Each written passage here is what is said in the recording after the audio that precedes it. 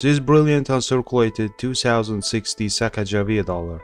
I bought it inside mint cello, so it shows incredible preservation level and eye appeal.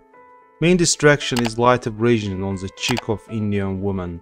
Both sides are lustrous and yield brassy gold appearance. A powerful strike imparts bold definition to all of the design elements on this beautiful superb gem.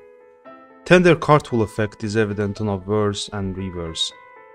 Surfaces are immaculately preserved. I think if graded it will likely get MS65 if not MS66. According to Jaime Hernandez from PCGS, the 2060 Sacagawea dollar carries the same design used since the year 2000-2008. In uncirculated grades, it is easily obtainable for a small premium.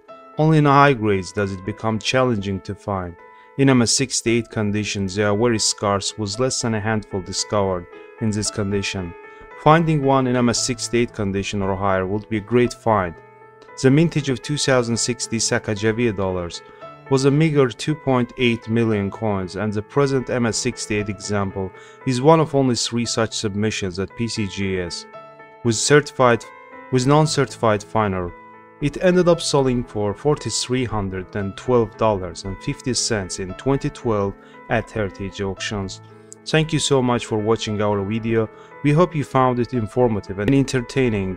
If you enjoyed what you saw and want to support our channel, please consider subscribing and hitting the like button below. By subscribing, you'll be notified whenever we upload new content, ensuring that you never miss out on our latest videos. Wish you many rare coins.